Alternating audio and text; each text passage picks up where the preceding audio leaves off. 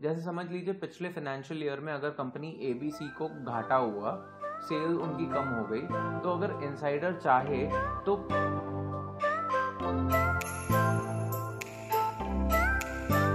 Hello and नमस्ते paycheque group. मैं हूं मनीष आहूजा और यह है पेचेक टू प्रॉफिट इंडिया का पहला यूट्यूब चैनल जो डेडिकेटेड है आपके ही फाइनेंशियल फ्रीडम के लिए। इस चैनल पे मैं 4th, 14th और 24th तारीख को नए वीडियोस बनाता हूं जिसमें मैं आपके साथ बात करता हूं आपके investments, salary management, budgeting, mutual funds, real estate, equity या किसी भी तरह के इन्वेस्टमेंट के बारे में।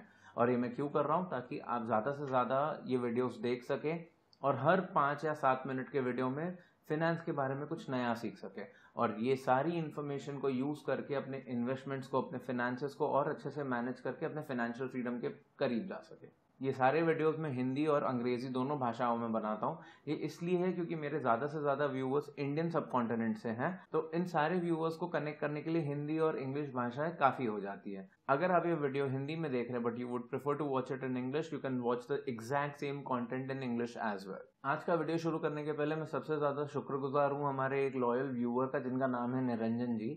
निरंजन जी ने हमें पिछले वीडियो के लिए भी एक सवाल पूछा था जिसका जवाब देने के लिए मैंने एक वीडियो बनाया था और आज का वीडियो भी निरंजन जी के ही एक सवाल पर डेडिकेटेड है।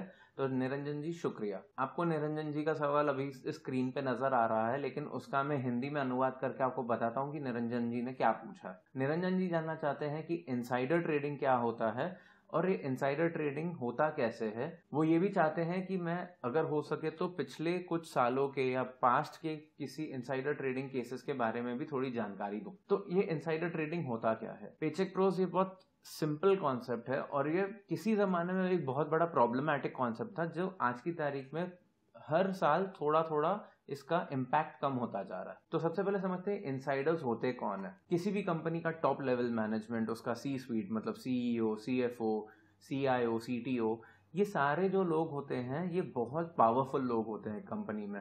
इनको सारी की सारी इंफॉर्मेशन कंपनी की सबसे पहले मिलती है। समझ लीजिए किसी कंपनी ने अगर मुंबई के 100 किलोमीटर दूर अगर 100 एकड़ जमीन या 500 एकड़ जमीन खरीदी है तो ये एक बहुत बड़ा फाइनेंशियल ट्रांजैक्शन होता है।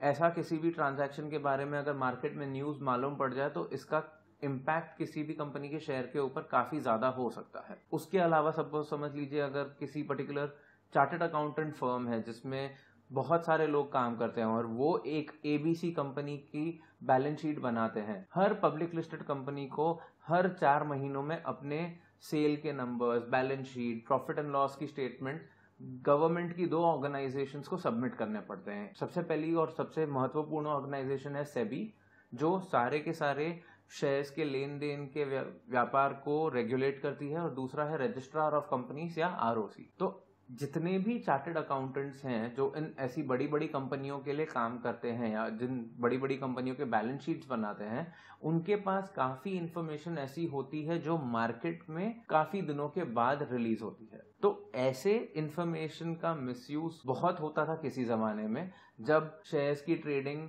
फिजिकल फॉर्मेट में होती थी, जब न्यूज इंटरनेट पे नहीं होती थी और न्यूज को डिक्लेयर होने के लिए बहुत टाइम लग जाता था। क्या मैं कह रहा हूं आज इनसाइडर ट्रेडिंग नहीं होती है? नहीं, मैं ऐसा नहीं कह रहा हूं। लेकिन आज की तारीख में हर शेयर का लेन देन जो होता है वो एक पैन कार्ड के साथ कनेक्टेड है और वो सारा का सारा शेयर का लेन देन डिजिटली होता है। तो आज की तारीख में इनसाइडर ट्रेडिंग का इम्पैक्ट पहले के जमाने से कंपेयर करें तो बहुत ही कम हो गया है। तो संक्षेप में अगर मैं आपको समझाना चाहूँ तो ये सारे के सारे लोग जो सीनियर लेवल मैनेजमेंट होती है या सीए की कंपनी के लोग हो गए, इनके पास कोई ऐसी इंफॉर्मेशन होती है जो मार्केट में डिक्लेयर होने के पहले थोड़ा अगर गैप हो तो ये इनसाइडर लोग पहले ही कुछ बड़ी क्वांटिटी में शेयर खरीद या बेच कर एक फायदा कमा सकते हैं। जैसे समझ लीजिए पिछले फाइनेंशियल ईयर में अगर कंपनी एबीसी को घाटा हुआ, सेल उनकी कम हो गई, तो अगर इनसाइडर चाहे तो नंबर्स डिक्लेयर होने के पहले ही बहुत सारे शेयर्स अगर वो बेच लेते हैं, मार्केट में पैनिक सेलिंग होने के वजह से जो और आगे पैनिक सेलिंग होने वाली है नंबर्स डिक्लेयर होने के बाद, उसका फायदा ये इनसाइडर पहले ही ले सकता है। ये पहले बहुत होता था जैसा मैंने आपको बताया, लेकिन आज की तारीख में क्योंकि हर शेयर की ट्रेडिंग एक पैन कार्ड के साथ और एक डिजिटल डीमैट अकाउंट के साथ कनेक्टेड है, सबसे पहली बात तो इनसाइडर ट्रेडिंग का इम्पैक्ट पहले से बहुत कम हो गया है इसके वजह से, क्योंकि अब लोगों को डर है अगर आप इनसाइडर ट्रेडिंग के किसी केस में पकड़े गए तो आपको बहुत ज्यादा पेनल्टी और फाइन भरनी पड़ती है। और क्योंकि आज की तारीख में सारे ट्रांजैक्शंस भी डिजिटल हैं तो उसको ट्रेस करना भी बहुत आसान हो जाता है। इसके वजह से सिर्फ इम्पैक्ट ही कम नहीं हुआ है, इनसाइडर ट्रेडिंग के इंस्टेंसेस भी पहले से बहुत कम हो गए हैं। निरंजन जी, मैं आपसे क्षमा चाहूंगा कि मैं आपके साथ इनसाइडर ट्रेडिंग के पिछले केसेस के बारे में बात नहीं करूंगा, लेकिन इसका भी एक बहुत महत्वपूर्ण कारण है। जैसे मैंने आपको बताया, जितने भी बड़े बड़े इनसाइडर ट्रेडिंग के केसेस हुए हैं पिछले जमाने में, वो सारे इसलिए होते थे क्योंकि शेयर की ट्रेडिंग पहले फिजिकल फॉर्मेट में होती थी। न्यूज को एक्सचेंज होने में या न्यूज को डिक्लेयर होने में या न्यूज को अनाउंस होने में काफी दिनों का गैप होता था, और सेबी के लॉज पहले इतने स्ट्रिक्ट नहीं थे जितने आज है। आज की तारीख में सेबी पूरी कोशिश करती है कि किसी भी निवेशकर का या इन्वेस्टर का एक भी पैसा वेस्ट ना हो या उनको किसी दूसरे इनसाइडर ट्रेडिंग के वजह से नुकसान ना हो। मैं आशा करता हूं कि आपको आज का ये वीडियो पसंद आया होगा और आपको समझ आ गया होगा कि इनसाइडर ट्रेडिंग एग्जैक्टली होता क्या है। अगर आपको आज का ये वीडियो पसंद आया तो इसे प्लीज लाइक कीजिए और अपने सारे सोशल मीडिया चैनल्स पे शेयर करना इसे ना भूलिएगा। उसके अलावा अगर आपको किसी भी तरीके का सवाल हो तो निरंजन जी की तरह आप भी इस वीडियो के नीचे जो कमेंट का सेक्शन है वहां पे कमेंट करना ना भूलिए।